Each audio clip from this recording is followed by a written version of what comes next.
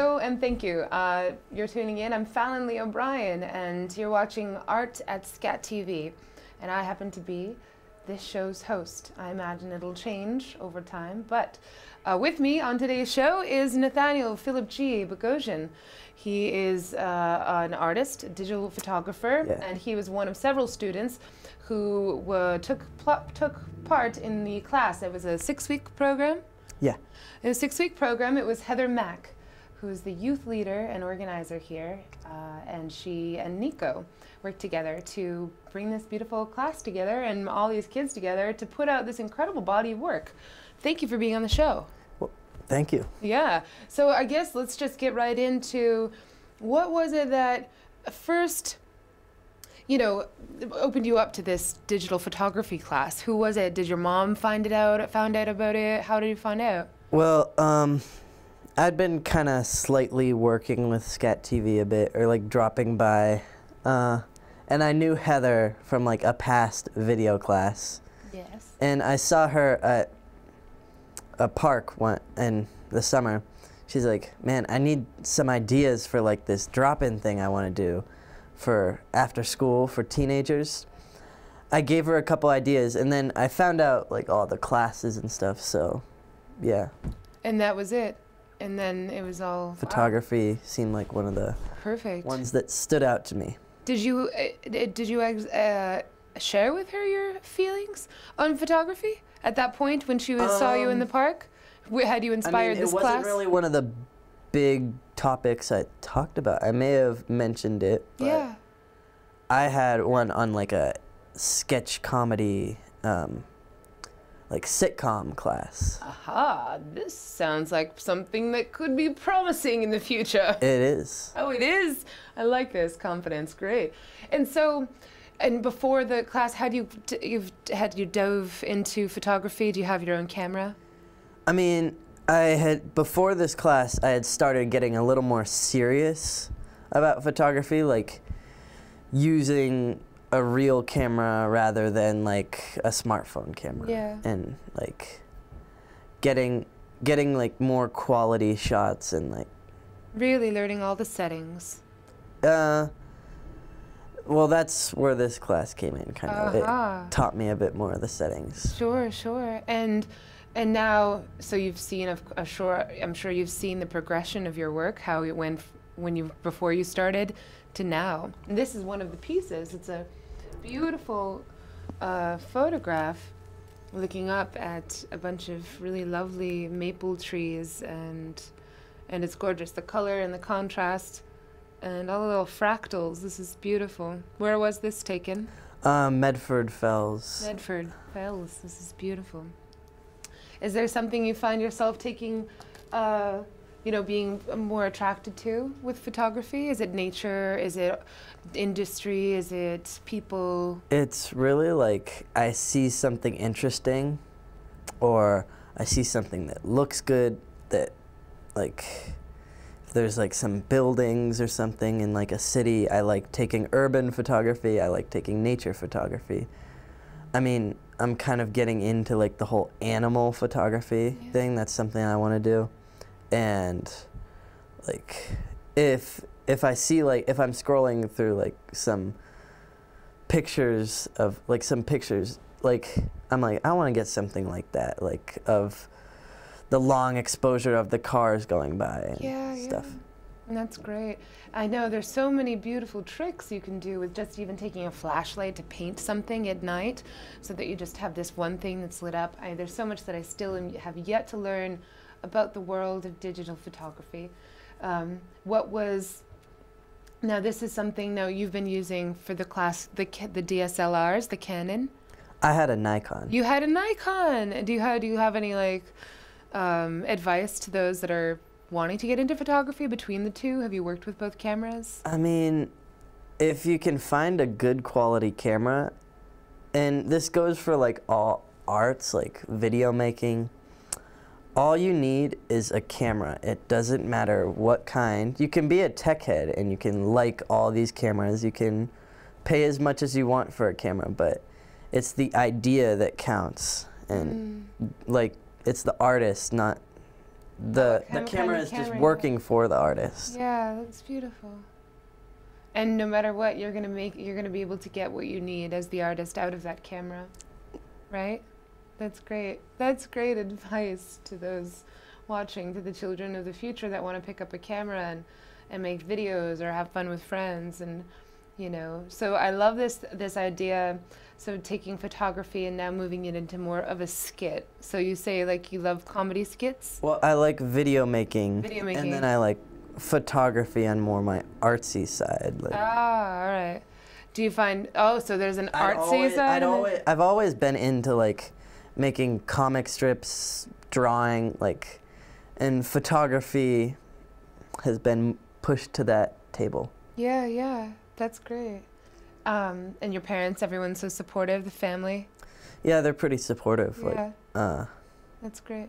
And what did you learn most while you were taking this class? Were you able to teach your mom and everyone a little bits and pieces here and there? Or? I mean, they kind of knew that stuff because, like, they were growing up, or, like, they were kind of, they saw how these cameras developed and stuff. Yeah, that's great. What did you find most, let's see, what did you find most effective with the Heather Mack and with Nico, with their training and their teaching skills? What was it that they really did so well that you felt, just so much more, able to understand the camera? Well, Nico, he just was able to, he gave me a little more understanding with what I could do with the camera rather than just like, I see something nice, I take a photo. And Heather, like, she was telling me sometimes, like, oh man, Nico's the one to ask, like, but she was kind of learning too with this photography stuff. Oh, that's wonderful. But she, like, liked the photos that we saw. She was like, wow, that, she recommended, like, oh, this is a good spot for photos, or like, but like, when I've given her ideas about videos, she, like, helps me out with them and stuff a bit. Sure. Yeah, she knows a lot about that. She works constantly with incredible videographers and, setting up different frames and shots and scenes. It's really wild. There's a beautiful, beautiful team of people that are so knowledgeable in the field of video and photography and animation and comedy. It's just, there's like no shortage of great stuff happening here at Somerville Community Access Television. And I'm sure your parents are so proud, and it's just so great. I mean, it was a small group of you, yes? Yeah, pretty small. Pretty small, like 5 people. 5 people. Including me. So hopefully that changes, because would you like to see a larger class with more kids to doing group, did you do group activities? Or did you participate? Well, I mean, photography, you can always get help, but like, with more of the videography stuff, I like having a group. I don't always need a big group, but I just like having a nice group of people where I can make a video. While photography, you can get all the help you need, but you have to have the creativity and, like, I don't know what, like, something, like, to get the shot, like, yeah, for sure. To know, like, oh, I could get it from this perspective, not just the regular straight on. Of course. Yeah, no, there's so many different angles and understanding. When it comes to video, it's fun to have a number of different people with ideas like, hey, because video, you can really tell a story with like 5 or 6 shots of the same thing, like from different angles. Like, oh, wow, it looks a whole lot different from this angle. Photos, it's similar. You can look at like one person's face is like... You could see with photos too, it's like you can see a picture and it can be like this wow picture, and look at it and you're like, I wonder what happened before that, I wonder what happened after that, and I wonder what continues. Awesome. To go on, the great story untold. Well, I'm really happy that you're doing this and that I was able to have you on the show. It's the first Art at SCATV I've done, which is really special. And it's following a very special day in this country of voting, and the the tone and essence and sort of climate outside is different, but in here it's beautiful. All these kids are just like so happy to have done this class and to see all the work. There's going to be a big show here. It's on November 9th. I think it's like tonight or tomorrow. I don't know, but it's show? Yeah. Right after. It's right after this. So there's gonna be people outside, and like, you know, I think your parents or friends and family will come and check it out. And for a month, the artwork is gonna be up on the walls here at Somerville Community Access Television. So come by anytime, take a look. Their work is really just, I'm so impressed, and I really look forward to seeing what happens in your career as a filmmaker and as a photographer. So cool. Is there anything else you want to say to those watching at home or friends and family or anything? Nothing really. Yeah. Yeah. Cool. All right. Thanks for having me on the show. Thanks for having me on. Thanks for being on, all of us. We're all on right now. Thank you for tuning in. Stay tuned. We've got more to come. Hello again. We're back, and with me now is digital photographer Leah Acklin. Thank you so much for being on the show.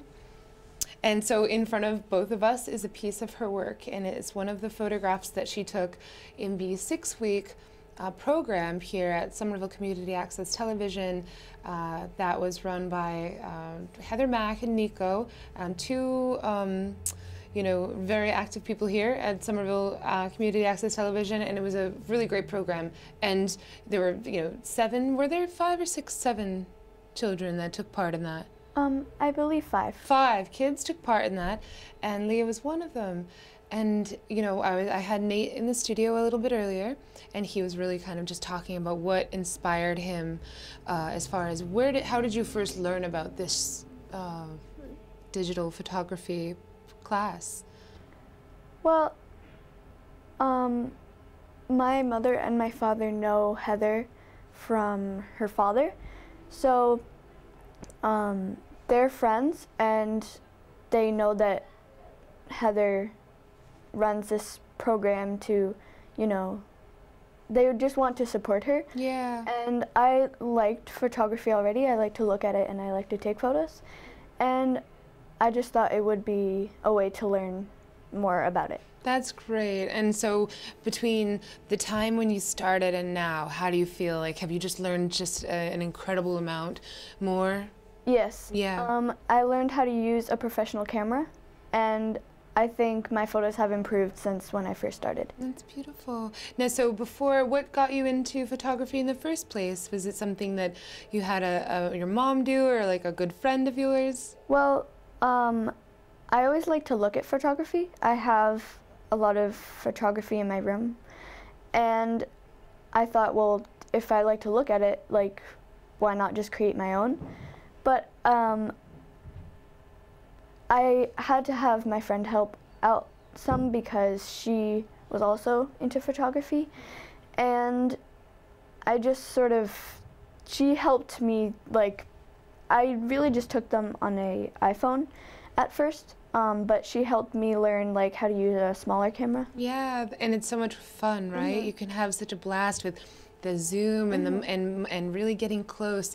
This picture, for instance, I love that you took it with the perspective of getting really close to the bark of Mm-hmm. the tree with the shadow of the person swinging. Mm-hmm. And that's really gorgeous to me because I love, number one, I love trees. Mm-hmm. And in this kind of bark, it's so strong, you know, Mm-hmm. it's so like almost looks like stone. Mm-hmm. In this photograph especially, you really capture that. Where was this taken? At the Medford Fellsway. The Medford Fellsway, beautiful. That's really great. And do you find yourself being inspired by everything, you know, whether it's signage or portraits or animals or nature, or do you find like you hone in on one specific genre? Well, if I'm out and about somewhere, then I tend to be inspired by a lot of different things, but I mainly like to take nature photography because it's just so beautiful. Yeah. And what do you do for fun when you're not taking photographs? Well, I like to read, and I like to spend time with my friends and family. That's great. And what are you currently working on beside this body of work, which will actually be, how many photographs are you all showcasing? 4 or 5, I believe 5. Fabulous. And they'll be up for a month here at Somerville Community Access Television, so people come by and see this beautiful photography done by Leah Acklin. And do you have, after having taken this class and learned what you've learned, what are you going to do outside of this? Where are you going to take all of this knowledge and go?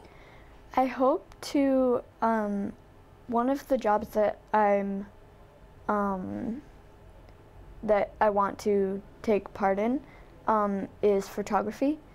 And I feel like since taking this class, if I hadn't taken this class, I don't think I would have enough knowledge to take a job in photography. So, and I also want to do photography just for fun. Yeah, it's so much fun. And then there's the whole world of photography and then editing and Photoshop and all the fun stuff you can have. That's really great. I'm so happy to have met you. I'm so happy to have seen the work that you've all done together and to see everyone working so well together. You all, you know, just, it must be real special. And Heather and Nico seem like wonderful teachers. Yes. Is there something that stood out in the 6th week? Something really funny that you remember that stood out that you can share with the people at home watching? Well, a lot of times when we were out taking photos, we just had a lot of fun, and it was just a really great experience overall. I'm sure it was, and getting to know everyone, and just because the age difference was a little different. You and Nate were the oldest, and then 3 other little boys. Yes. So to see that is dynamic of all of you coming together and them looking up to you both as teachers, it's so sweet. I just love it here. All right, well, thank you so much again, Leah. Thank you for being on the show, and thanks again for tuning in, folks at home, and come on by and see what this group of young photographers have done here. It's pretty special. All right, that's it. Thanks for having me. Thank you.